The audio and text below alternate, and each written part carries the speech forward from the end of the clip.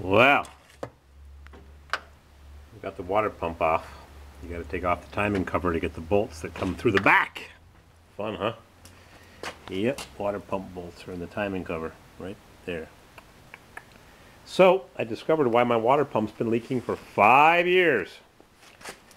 I thought maybe the gasket was bad, but no, there's lots of goopy silicone. It was the water pump. There it is.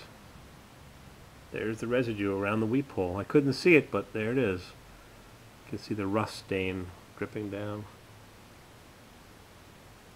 Yep. That's why it would leak, and then it wouldn't. There's a bad spot in the seal, on the seal.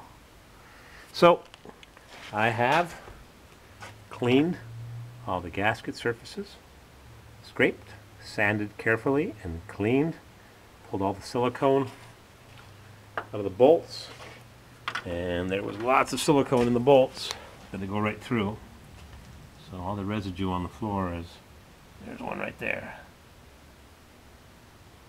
I used a dentist's tool to pull the silicone residue out of the holes.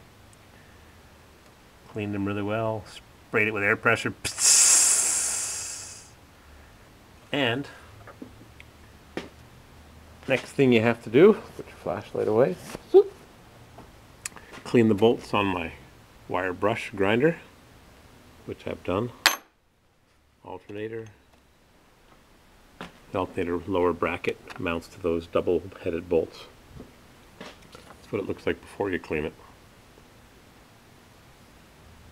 I've got a wire brush on my grinder, kind of buried here.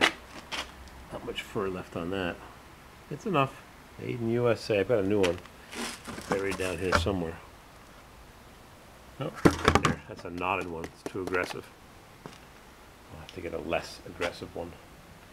Just take the machine, put goggles on, and that's it. Cleans the threads. Only way to do it. Got junk. So I've got to clean the gasket off.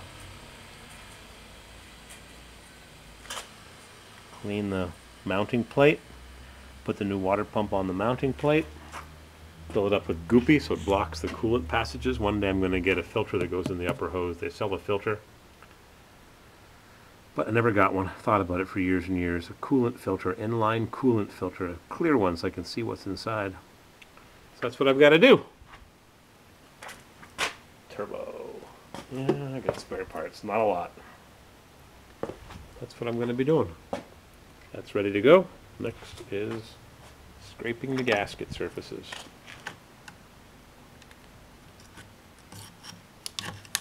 Crunch. That's what I gotta do. Fun, huh?